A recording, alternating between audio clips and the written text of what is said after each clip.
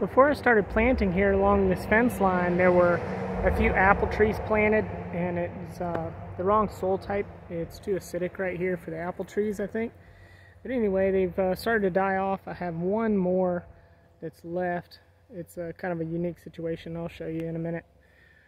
But the Japanese beetles would attack the apple trees. There was one here, a couple more down there, and they would just be loaded up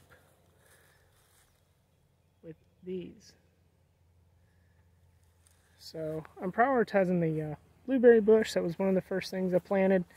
I have a lot of ground cover, some lemon balm and rosemary, and now this year a few different things are coming up, like this thing that the Japanese beetles just love is a blackberry.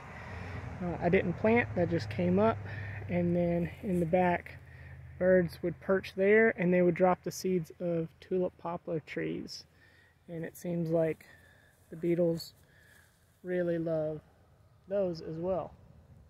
They're on the blackberry here, but they're eating some of the leaves from the poplar and a lot of the leaves from the blackberry.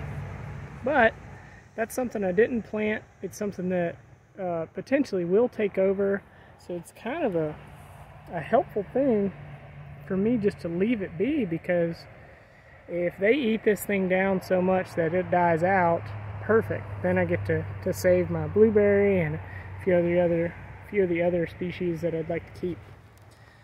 So just something to keep in mind. If you have a pest, sometimes you can just leave it alone because you want to know what's your actual goal. And mine is to produce more blueberries. All this other stuff, that's just bonus for me.